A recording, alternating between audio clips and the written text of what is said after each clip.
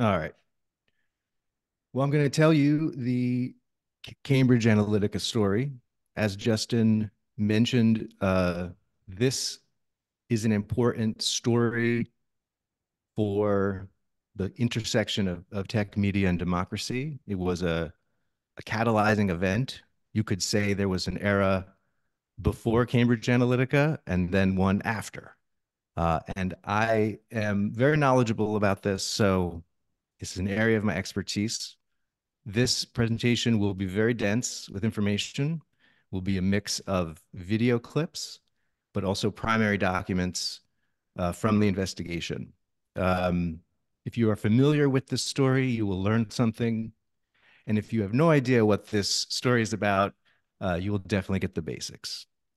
Um, so it starts with the grandfather of AI research. Indeed, Robert Mercer received the Lifetime Achievement Award in 2014 from the Association of Computational Linguistics. And he could be understood as very important in the contribution of language models, particularly speech recognition, but other large language models. So we're dealing with somebody who um, is a very significant computer scientist and acquired a company from Britain called SCL Group, which stands for Strategic Communications Laboratories, in order to develop a political data practice for his family's political interests, and was a major donor behind the Ted Cruz campaign and then the Donald Trump campaign in 2016. A very private family. Uh, he says he's simply a computer programmer. But that's how this starts, a story of a computer programmer, essentially, who got into politics and had huge impacts in shaping uh, election outcomes.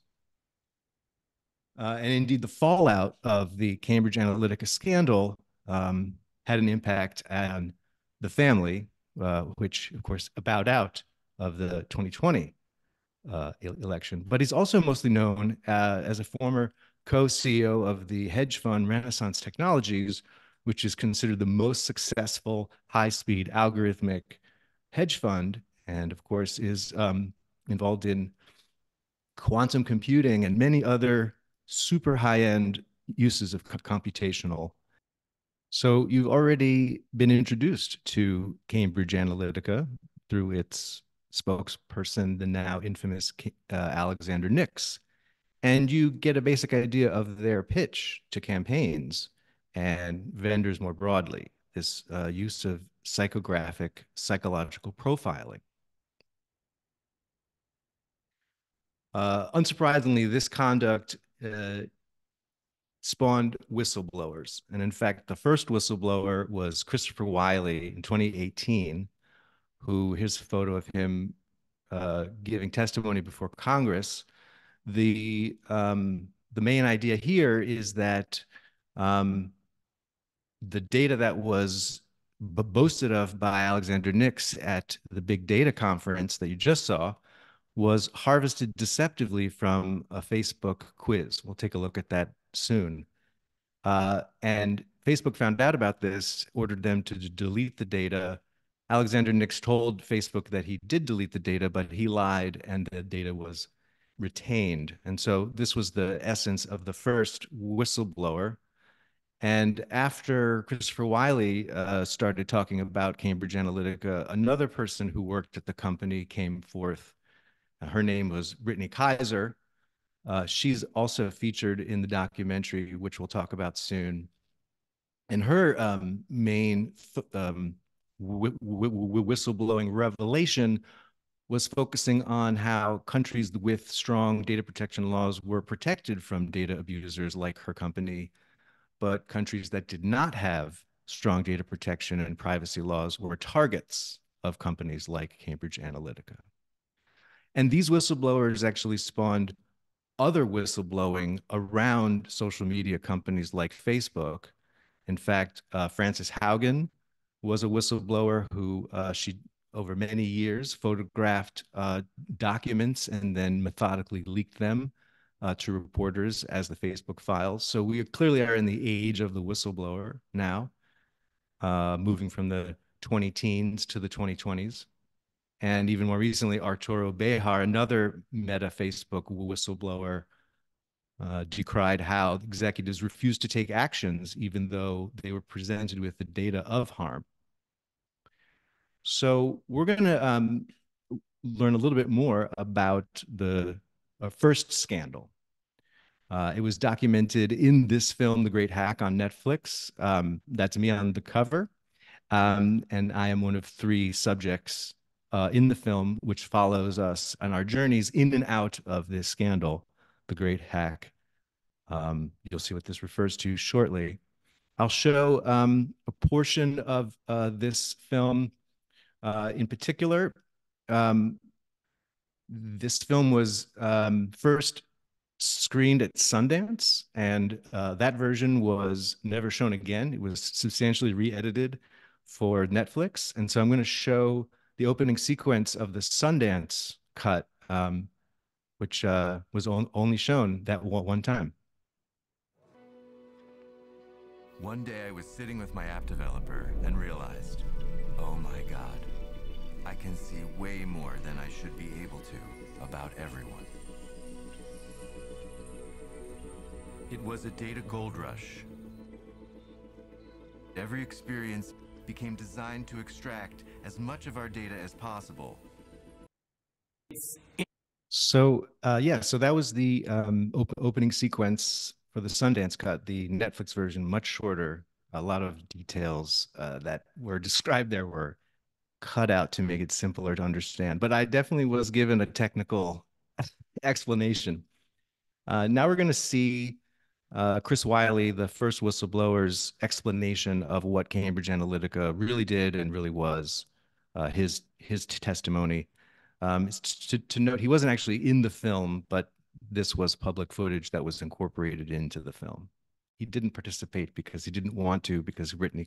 So that's the voice of Carol Cadwalader, the Guardian reporter who broke the story in the New York Times and the Guardian the spring of 2018. So in the spring of 2018, around this time, the headlines would be filled with stories of this scandal. I'm going to talk a little bit about the visual effects, which are done by Ash Thorpe of All Creative. It was really important to have visual effects in this film that expressed such a difficult concept, such as data radiating and leaking out from our activities invisibly, but also the notion of an algorithm as an object which exists in some kind of concept of space, even if that space is not necessarily a normal 3D space. So you can see like the visual effects are really trying to get inside the machine and make it visible for a general audience. When the filmmakers first approached me, I said they couldn't make the film because it was just too difficult to make visually understandable. But the opening sequence cost more than most documentaries cost in total. So I guess with talent and money, you can solve these kinds of problems. So now stepping back, what does this catalyzing moment, what does it represent back in the spring of 2018 and indeed the aftermath of the election of 2016? There was a concept of a new threat model, one that was the overlay between state actors, campaign vendors, and arbitrageurs, the marketplace of middlemen who sell data and target audiences, and how the overlay between that, new concerns over information warfare, this mysterious company Cambridge Analytica, which is involved in this epic Facebook scandal, and also the rolling out of the general data protection regulation. Indeed, it became into effect in May of 2018, so a mere 2 months after the Cambridge Analytica scandal broke and ricocheted through headlines around the world. And so indeed, these issues were top of mind to many, many people all at once. There were many skeptics right away who decried the company's claims. There was no way that they could do what they were claiming with the psychographic psychological targeting, and was just oversold and overhyped. Got this a lot. And I would argue that all of these people missed the point. And I will talk more about what the point really was now. Um, I filed a public lawsuit against the company because I wanted to find the truth. I really wanted to know, and I knew that the only way was through data. And I wasn't sure that those who were espousing the company's claims were looking at real data, and the skeptics as well. I was wondering what the skeptics were looking at because there was no data to analyze. So we used the law to find the truth through data. And we had a hypothesis that this was a British company, that our data was in the UK, not in the US, and therefore UK law would apply. And we were right. Indeed, my case is documented in the Information Commissioner's Office reports of this period, as well as the House of Commons committees that investigated it. But more important than my story was the story of every American voter, which was told in these documents, but ignored by the press. Maybe because it's in this inscrutable British regulatory legalese, but let me translate what's highlighted in the yellow text. It basically says in incredible British understatement that if Cambridge Analytica didn't go out of business, we could have gone after them for violating the privacy of UK law in the US elections. That basically US data is in the UK, our laws apply, and you broke our laws. And we could go after you, but you went out of business. And that's the only reason that we were not able to achieve justice for mass data abuse against the entire US electorate. So it's a really big deal, totally hidden away in this regulatory language. This is some documents that I got out of the lawsuit. This is a document, which is a letter from the ICO, which is the regulator of data protection in the UK, to the chief data officer of SCL Group, the company that is the that Cambridge Analytica is part of, and they were disputing that I had rights to get my data because I wasn't a UK citizen. But of course, foreign nationals living overseas are able to exercise the right of access according to the law, that it doesn't matter where you are, it only matters where your data is.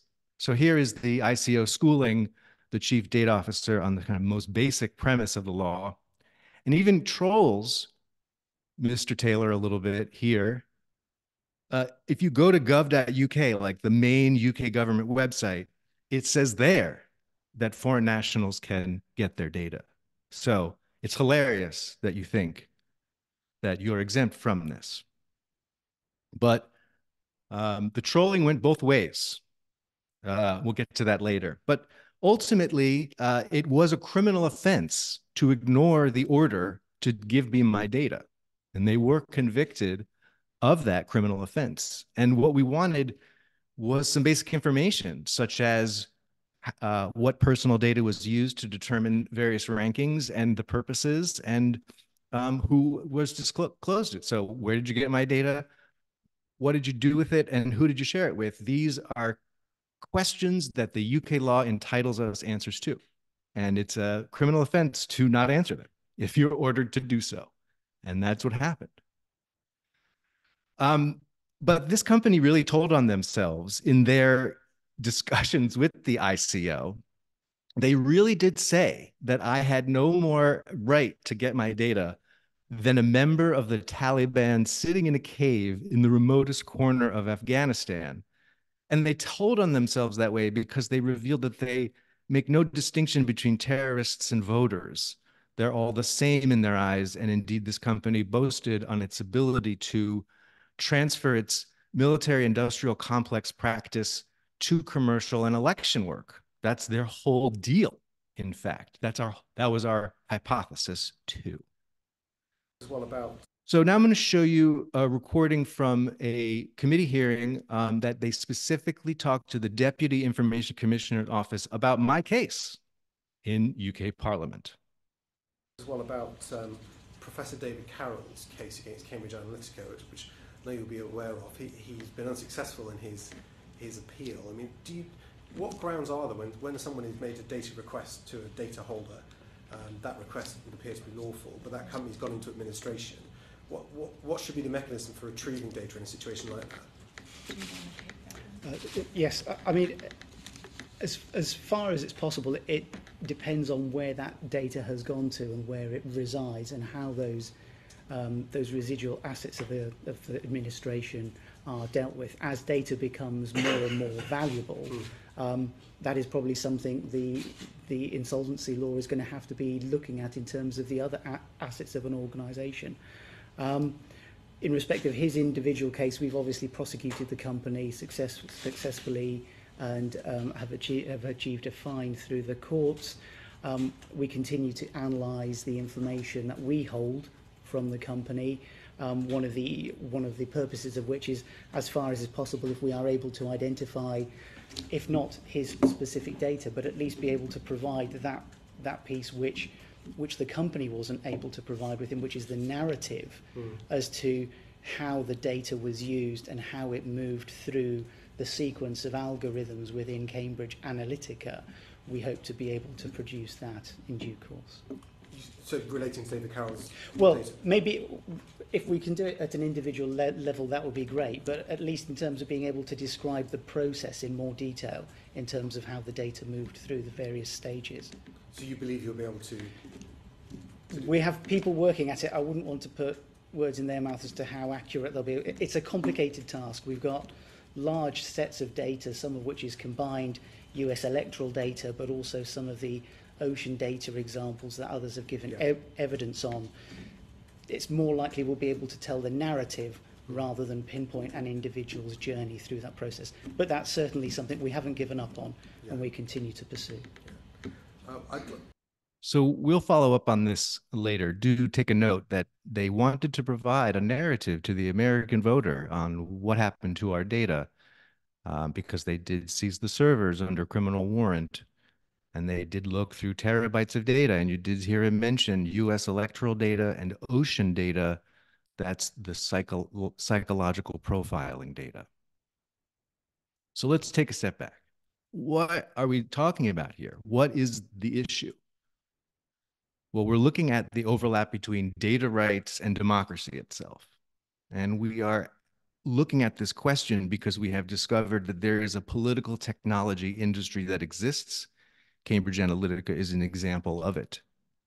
And we know that this industry is internationalized, that we would think naively that political technology companies would be domestic to their own countries. Each country has their own shops, right? Because, elections are a matter of one owns country's business, right? No, this is an internationalized business. We also know that it's militarized because this company in particular definitely comes from the military-industrial complex. We'll look into that. And we know this not because of a conspiracy theory, but because its global investigations are producing documents that are incontrovertible. Here's a brochure from SCL Group boasting of its activities over the past 25 years in countries around the world. Perhaps you might see your own home country highlighted in red. So this is not just a United States affair, but rather a global affair. And the company boasts of its work with the UK Ministry of Defense and US State Department. This is a feature. This is the fact that these are military grade methodologies and tools and communications tactics. That's why they're different. That's why they're a unique offering. We're now going to look at some documents from the Robert Mueller investigation. This was the first big investigation out of the Trump presidency investigating ties to Russia, but because it was involving the campaign, Cambridge Analytica was a subject. And so documents that became available through Freedom of Information Act show just how detailed that investigation was. And a key thing to look at in some of these documents is the agreement that the Trump campaign and Cambridge Analytica have a reciprocity agreement. They just share all data for all use. And so this plants an important seed for us that in the Republican data machine, all data is in one pot. Everyone shares the data quite promiscuously. And so it's all one-day database.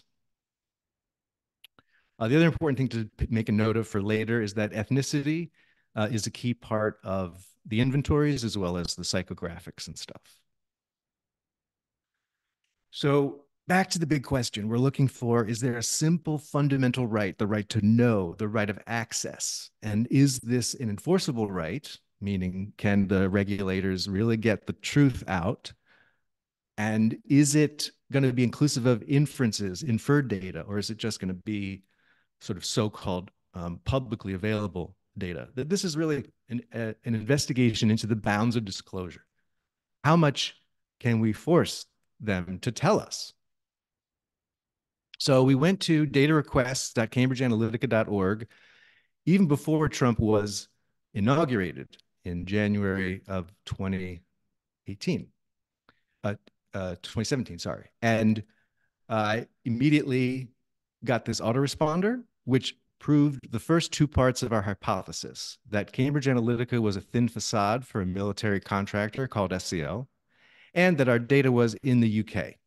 And we know this because you can see you have to pay £10 to SCL Elections Limited after you verify your identity, which I did. And I got this response on Cambridge Analytica letterhead saying that they would comply with the law. And some identifying particulars are not being disclosed to protect the identity of third parties, haha. But Julian Wheatland signed this. You already know this fellow. You saw him in the first video clip, one of the only executives who participated in the documentary for and on behalf of Cambridge Analytica. There is no Cambridge Analytica. It's just SCL. He's the chief operating officer. So the data included my voter registration information, my participation in elections and those outcomes, and then this chart of political topics ranked, and then some sort of predictions for partisanship. This is what they gave me. I posted this to Twitter, and immediately people were like, "This is illegal. You need a lawyer." And the reason it's illegal, because in the EU, and the UK was the EU at the time, it's illegal to make political profiles of people without their knowledge or consent. But also under Section 7, you can ask a lot of questions and get more data and explanations and disclosures around this. So that's really what the lawsuit was about. What does this mean? You have to tell us.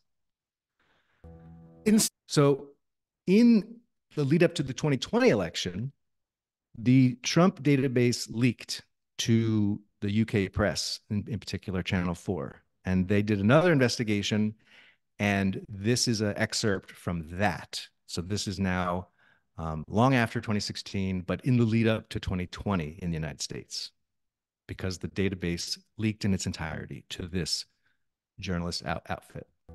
In 16 key battleground states, the algorithm placed voters into one of 8 categories. Most likely to turn out was the base, core Trump on his side, core Clinton on hers.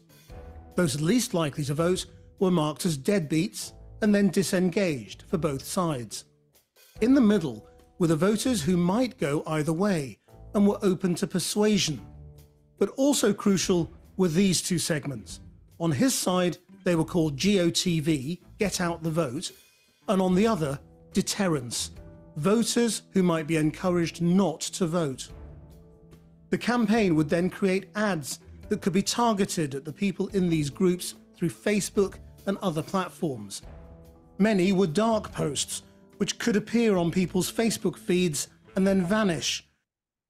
Cambridge Analytica can help you run more cost-effective... This machine was built, in part, by a team from the now notorious company Cambridge Analytica, working hand in glove with a team from the Republican National Committee. What we found is that in those crucial swing states, black voters were disproportionately categorized for deterrence. In Georgia, they made up 32% of the population, but 61% of deterrence. In North Carolina, 22% of the population, but 46% of deterrence. And in Michigan, 15% of people, but 33% of deterrence.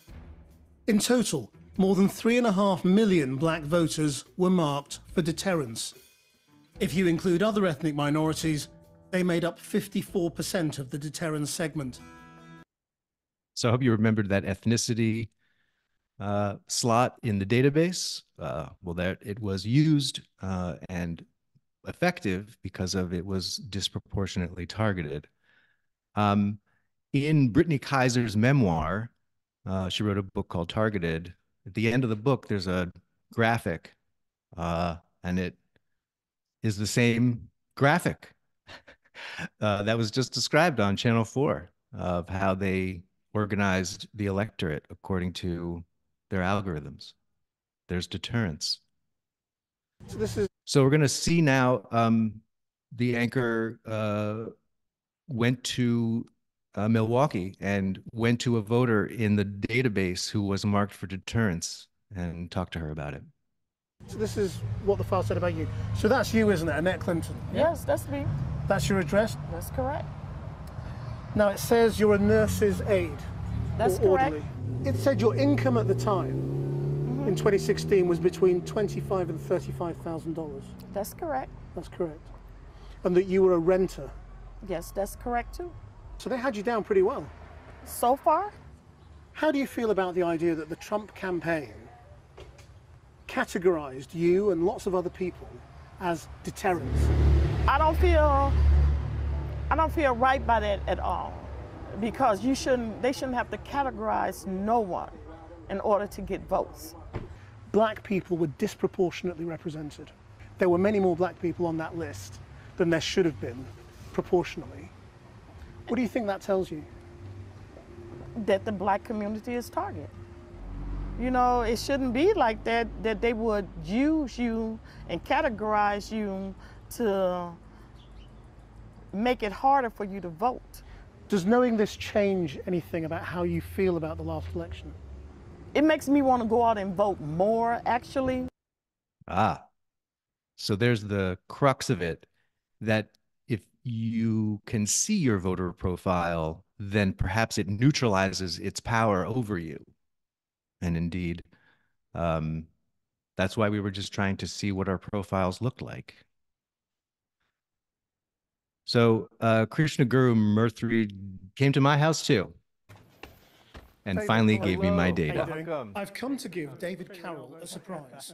This mild-mannered New York professor has spent 4 years fighting to get the data the notorious company Cambridge Analytica had on him.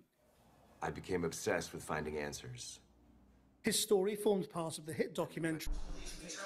Carroll won the legal rows, but never got his full data after Cambridge Analytica refused and then went bust.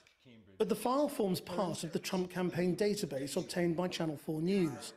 But he doesn't yet know what we've got. David, why did you want to get your data? To see if it was possible, to try and pry open the secret world of voter targeting. It's a mystery otherwise. What were you worried about? Worried about our data being abused, used against us, used to exploit the divisions and fractures in American society, to divide and conquer. What kind of blowback did you get? Was it stressful? It was stressful because Cambridge Analytica really did not want me to pursue this lawsuit. So what did you end up getting? I got some data, which was a very thin profile. It had my voter registration information, which is publicly accessible, but it had a model of my political beliefs, so issues ranked, and it certainly wasn't anything near what the company bragged that it had on us. What did you think when you saw Cambridge Analytica implode? You know, when the stories started running, when the Channel 4 News expose, was broadcast. We did all the research, all the data, all the analytics, all the targeting. that I wasn't going to get the answers to our questions. Where did they get it? What did they do with it? And who did they share it with? So you were trying to get the data that Cambridge Analytica held on you in 2016. We have obtained the Trump campaign database from 2016. That's hard. I mean, it's like, how else would we be able to see that? You can search it, and what we found is a file for David Carroll. It's more than this? Well, let's have a look. So now you got a few sort of simple things about issues. What we have here is your openness, conscientiousness, extroversion, agreeableness, and neuroticism scores. A very low neuroticism score, thankfully. And the percentiles. See, this is critical. People who have very high conscientiousness and very high neuroticism scores, they would be very easily manipulated and have no idea it's happening. Okay, so that's just the personality info. So we go down to commercial information. It knows what kind of car I have, it knows if I'm a gamer, it knows my investments, it knows how I eat, knows if I use coupons, it knows, if I've ever written a blog, it knows, how I use the internet, whether I use social media, whether I have a home office, our donations. All the charities that you support. Indeed, yep. This is what we were fighting to get. This is what I knew was there. I mean, I think every voter has a right to see this. It's crazy that we don't have the right to see this. It's crazy that you have to come and show me mine. That's the David Carroll file from the Trump campaign from 2016. Yeah, well, when you showed me my personality model, that shows that they had tried to calculate that. And that's what psychographics are. That's that openness, conscientiousness, agreeableness, extroversion model, which is very controversial whether or not it works. But what matters to me more is that they said we didn't do that for the Trump campaign. Cambridge Analytica said that. Yes. And for example, Matt Oskowski, who's currently working for the campaign, he said on the record when asked by a reporter, sorry to disappoint you, but we didn't do psychographics for the Trump campaign. Well, why do I have one in my file, Matt? It's just a level of abuse that we're tolerating in this country. And we can't. It works as a suppression system. It works to subvert the will of the people. So would you like the file? It's been a long time coming. After all this time, just to click it is all it took. Well, thank you. Obviously, I'm pleased that it's gotten into your hands for this purpose, but ideally, we wouldn't have to rely on you to get these questions answered. Yeah. So indeed, it was an act of journalism, not regulatory authority, which got me my data. And so now let's take a closer look at the file. You can see here the insert date. The creation date is 2015. So this would line up with the creation for the Cruz campaign during the primary season.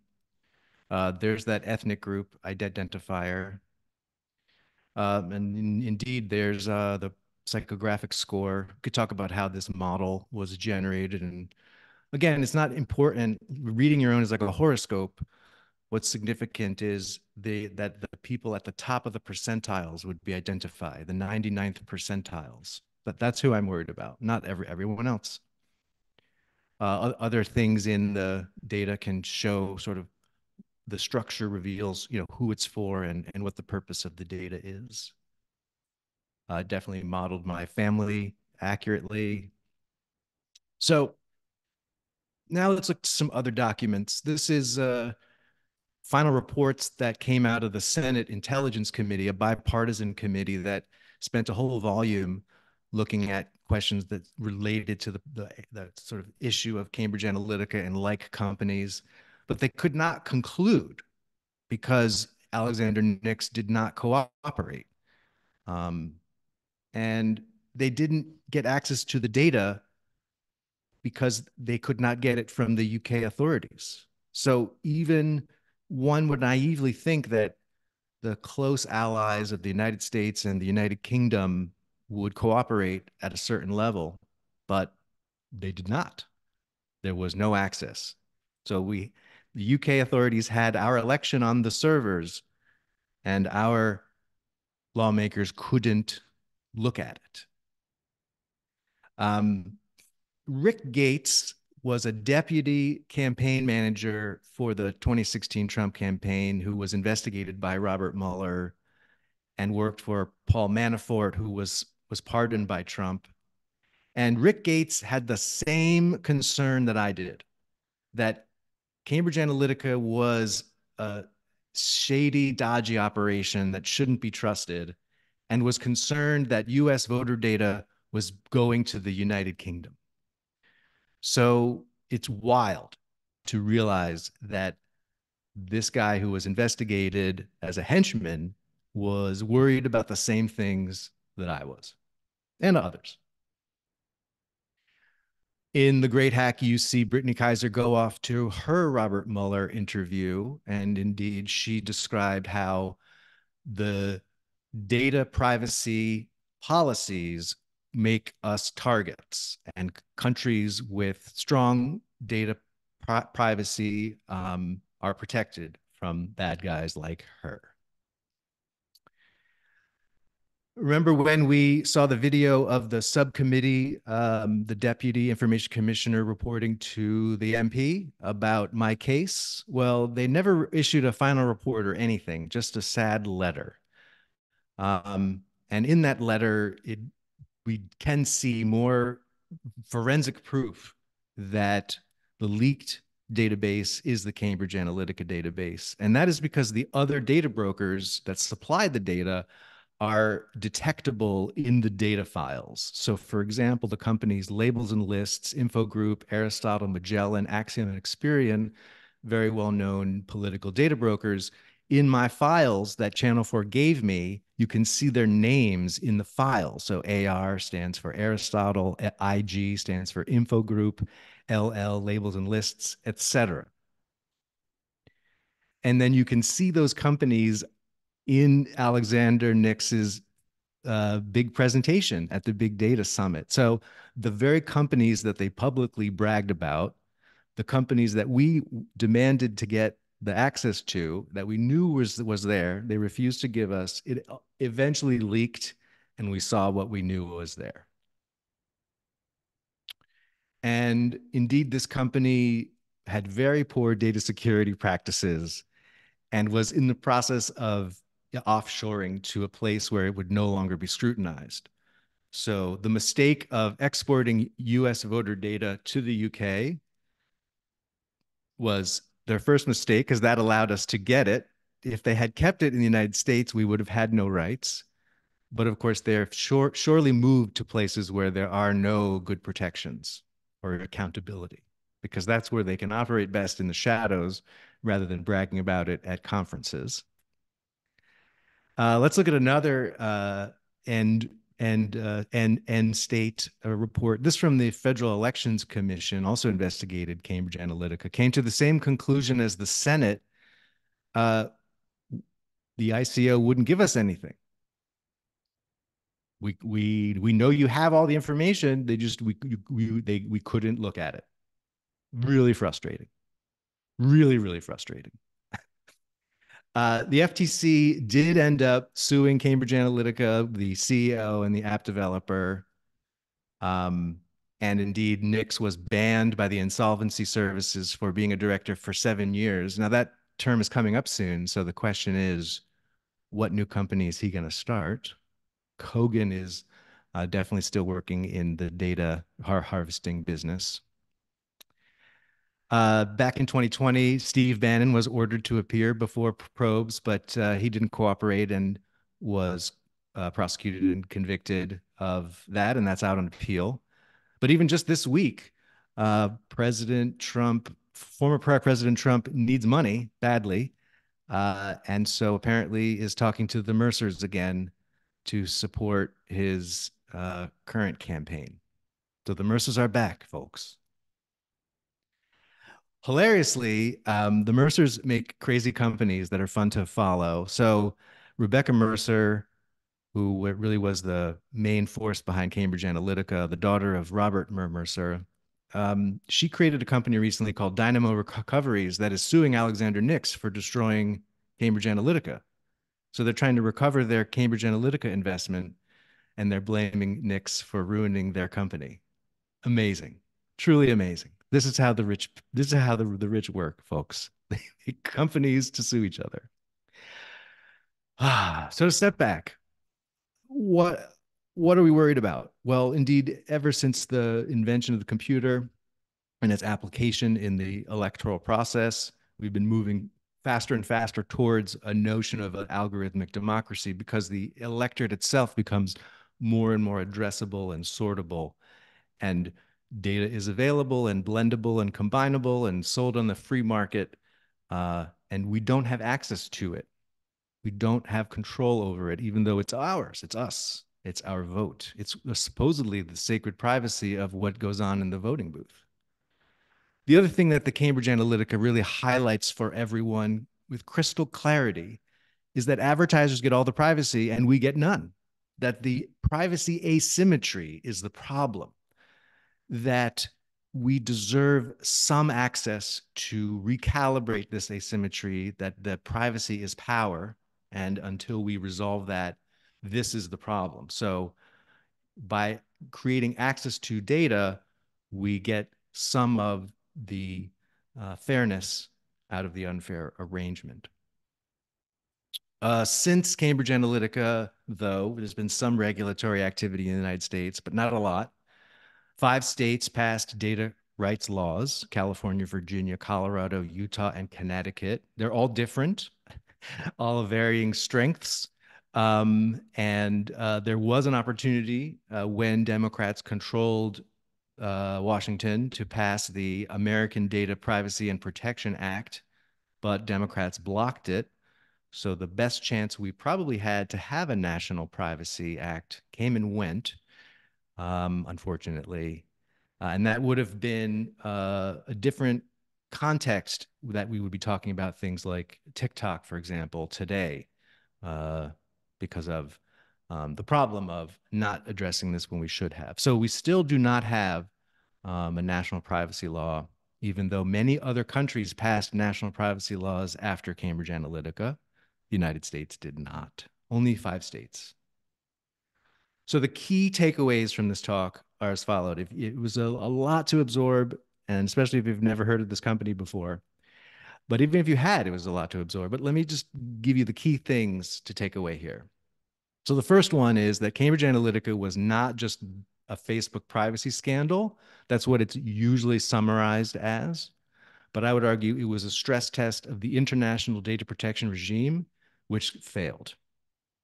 So it was a big test, and we have not learned from the failure of that test, really. The second big thing is that there was a big debate over Cambridge Analytica's special sauce, whether it worked or not.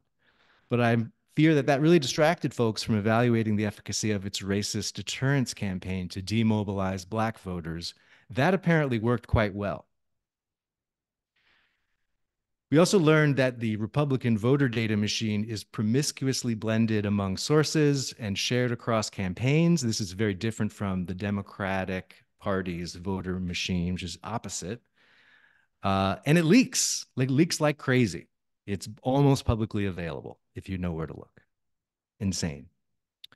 And the last key takeaway is, even though all this happened, Americans still do not enjoy the fundamental right to access their own voter profile, and nothing prevents other Cambridge Analytica-like companies to continue to abusively collect and exploit voter data, especially if they keep it in the United States and don't make the mistake of exporting it to a data protecting state.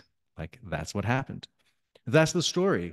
So I'm really interested in your responses and your reactions. Thank you. Thank you, David. And I think we're just basically going to open it up for questions now. One of the things that's kind of nutty for me to just recognize what just said in the chat already is just how, a lot of this activity took place, started, I suppose, about a decade ago. So it's been almost a full decade since much of what David's referring to actually happened.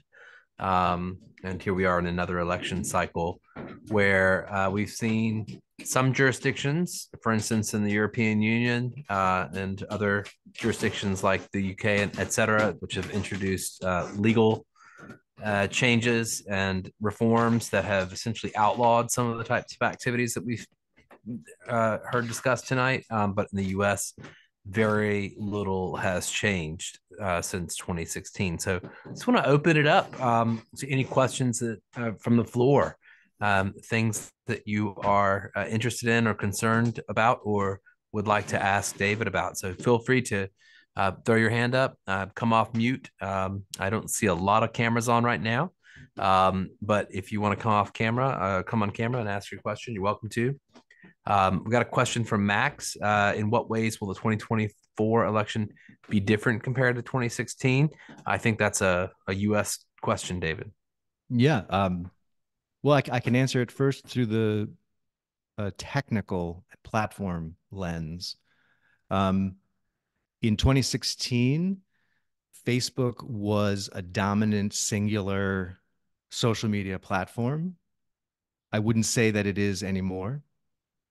Similarly, Twitter was a authoritative and singular, powerful social media platform. I don't think that is anymore either. So the two most significant social media platforms in 2016 are different fundamentally than they are today.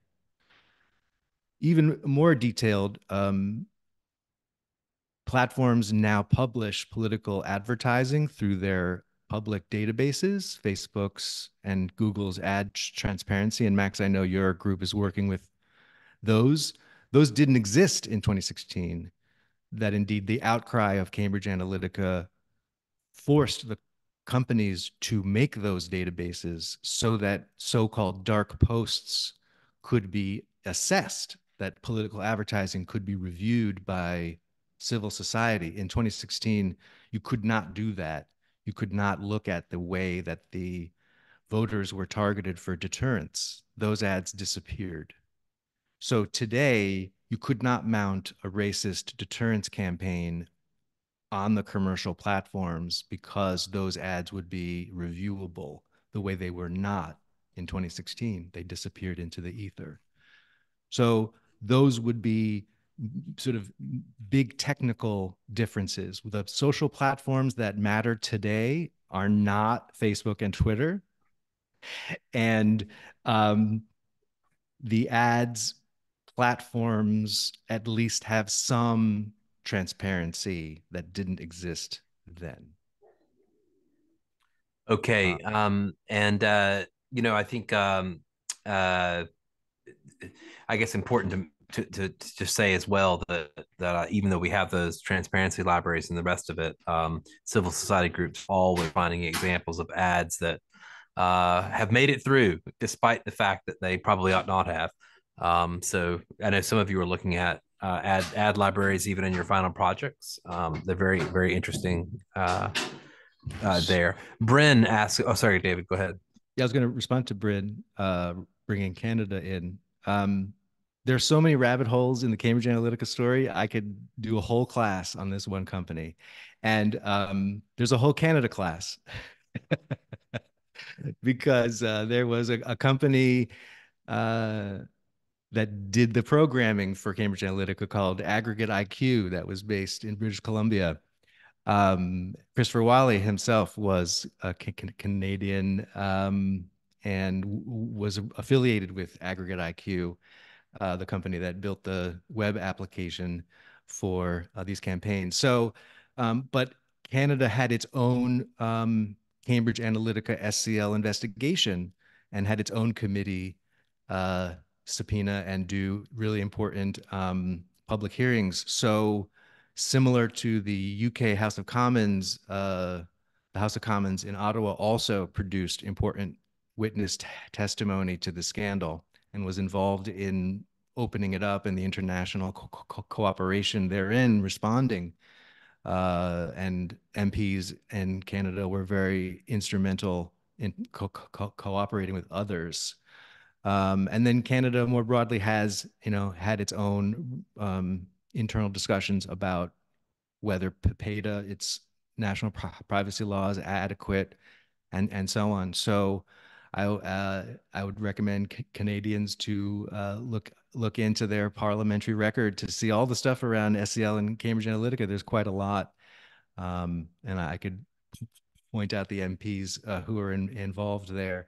And the same is true for many other countries, that they had their own investigations and your own politicians, whether it be Singapore or India, Trinidad and Tobago. The list goes on and on. There's a lot in the public record. Millions of lawyer hours were spent on this scandal across the world. I'll just underscore that it's actually probably impossible to estimate not only the number of lawyer hours, but also the number of um, government hearings that took place across the world as a result of the Cambridge Analytica scandal. And I think without the Cambridge Analytica scandal, you would not have the Digital Services Act. You would not have many of the online safety acts. It was a real catalyzing event. And no matter what you make of the details of it, frankly, you could argue with David, I'm sure, about some aspects of it for the remainder of the evening. It was a watershed moment that changed the trajectory of tech policy in the world. Dr. Fry. Yeah, thanks. So, David, can you talk a little bit more about how Channel 4 got access to that data? I couldn't really understand like how it is. The anchors seemed to indicate that it was quite easy for him to get it. Well, he mentions that at least in the document. So how did they get it when you weren't able to? What was that process like? Yeah, great question. It was frustrating because the database was leaking. Multiple places it potentially leaked. And then it was leaked deliberately to Channel 4 and they in its entirety, and then they made this story and they cooperated with some local outlets like the Miami Herald did a piece on the Florida data, etc. So it's a kind of combination of the fact that there were such poor data security practices, and so it was leaky from the get-go. Uh, and then the ICO seized the servers, and then the civil servants did their own forensic analysis, and they were not able to succeed from what we could tell, um, and obviously did not share any of their findings. So the fact that it leaked to the public, I surmise that the leaker was frustrated that the ICO did not do what they said they were going to do and force the issue. But I think that by choosing Channel 4, it really limited the audience in the US to a British audience. So, it didn't really make an impact where it could have if it had been given to a different a different media. If it had been given to a that was a key part in 2018 when the New York Times and the Guardian co-published and cooperated and broke the story so that it was both a UK and a US news story, and then global from there. This latter one seemed to be a UK news story for UK audiences. Oh, those wacky Americans and their crazy Yep. Cambridge Analytica. It never really broke through to us. Yeah. Thanks. Yep.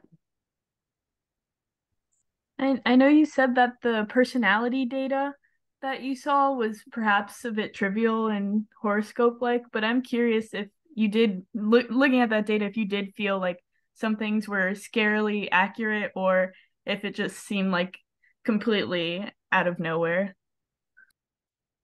So I have lots of thoughts about, the accuracy of these profiles. Like I said, they're not useful individually, they're useful in aggregate. They're useful in finding clusters, outliers, not really characterizing whole sets of people. But that said, the accuracy of these scores is probably significantly variable based on how the data was collected. That there was probably 30 million people who took that personality quiz.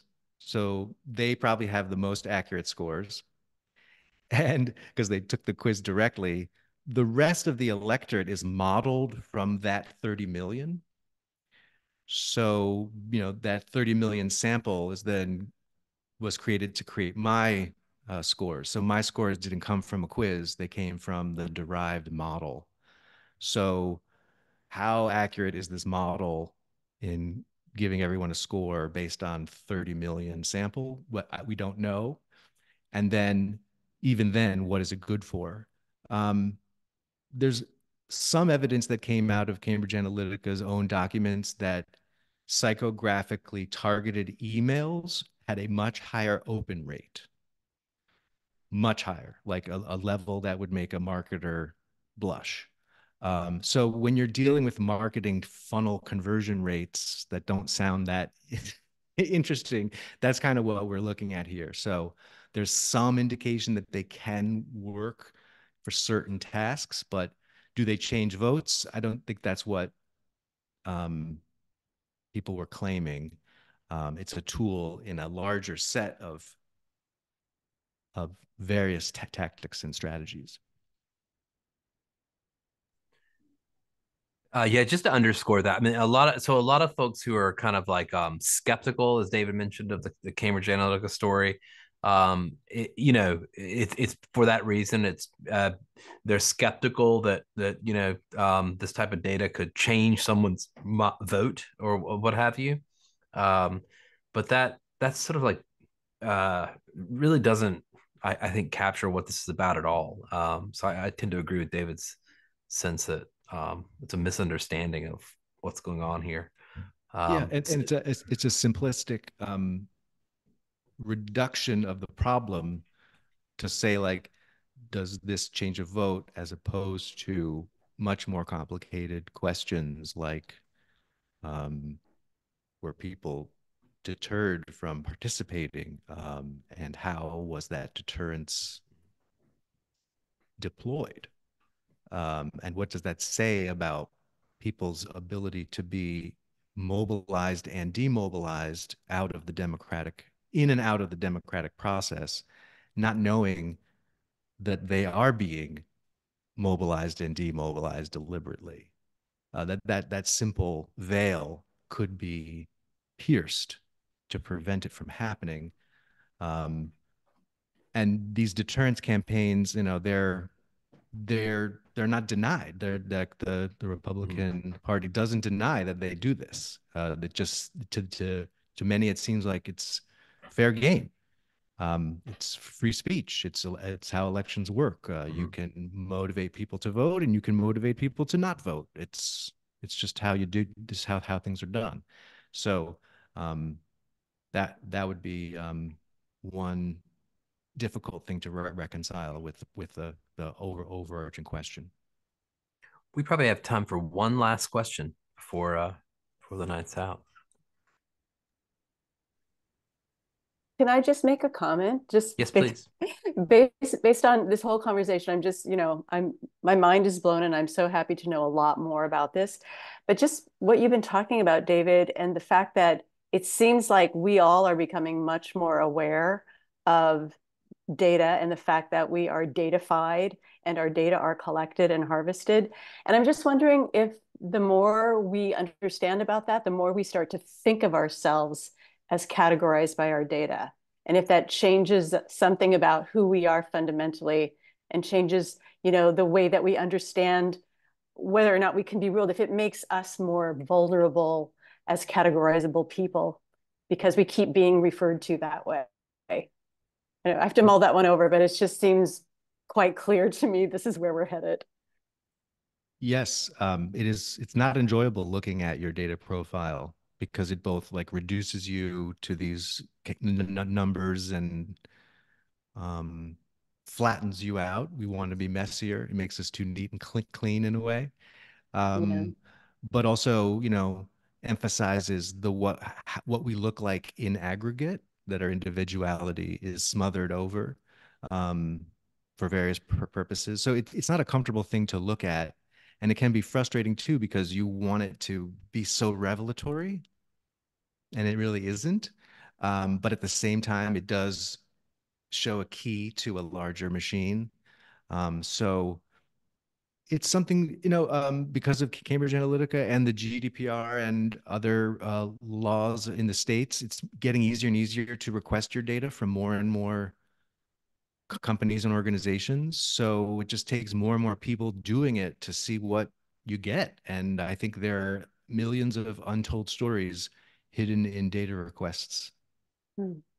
Indeed, the Swiss Belgian researcher who encouraged me to do this, Paul Olivier Dehaye, has done really important work with Uber drivers and other kind of crowd work gig economy companies by using these laws to get the companies to reveal how workers are exploited on these platforms. And so there are many different kinds of folks that could benefit from engaging in the data requests that are available in different situations, not just for democracy, but for labor issues and many other things.